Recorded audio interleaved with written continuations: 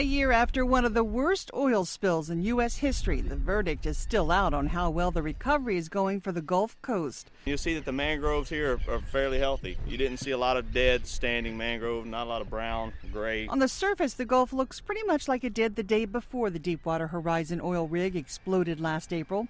But for weeks afterward, millions of liters of oil spewed into the Gulf of Mexico, leaving a sticky, molasses-colored coating on sensitive marshlands, wildlife, and anything else that got caught in its path.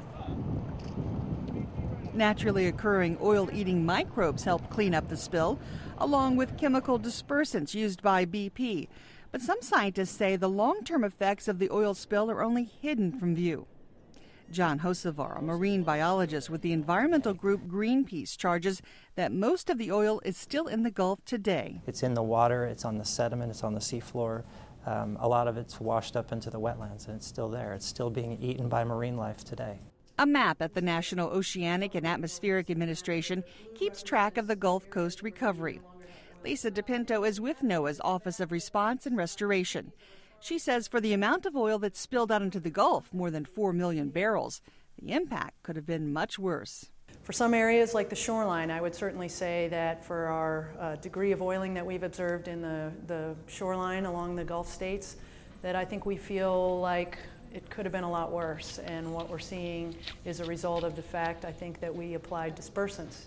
So now what's happening in the water column and more offshore is an area that I think we're still investigating pretty hard. Assessments about fish and shrimp in the Gulf are similarly upbeat. The seafood safety testing that I've seen has indicated everything is looking good, and I think it's a message that we want to put out there is that the seafood testing program, which was extremely rigorous and developed, and parts of it were developed specifically for some of the constituents seen in this incident, that we've gotten good results, and that I think we're seeing a safe seafood system down there. Pinto cautions, though, the Gulf's recovery is far from complete, and the full effects of the BP oil spill on the Gulf's fragile ecosystem may not be known for years to come.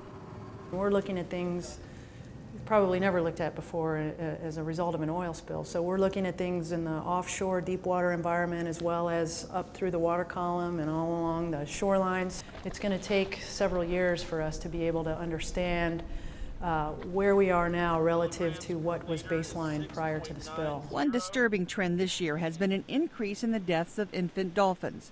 But DePinto says that's still an active part of NOAA's investigation, and they haven't made any determination about the causes of the deaths. In the meantime, NOAA continues to monitor and research all possible effects of the oil spill. Our job is to, yes, lead the conduction of the scientific studies that will help us understand what the long-term or short-term environmental injuries are. And then ultimately what we're trying to do is figure out what types of restoration would bring back those lost resources. So that's the ultimate goal of our process. To help aid recovery in the region, President Obama issued an executive order last October, establishing the Gulf Coast Ecosystem Restoration Task Force. The White House says it will not only address the damage caused by the BP oil spill, but also the Gulf's long-standing ecological decline, and begin moving toward a more resilient Gulf Coast ecosystem. I'm VOA's Rebecca Ward for Going Green.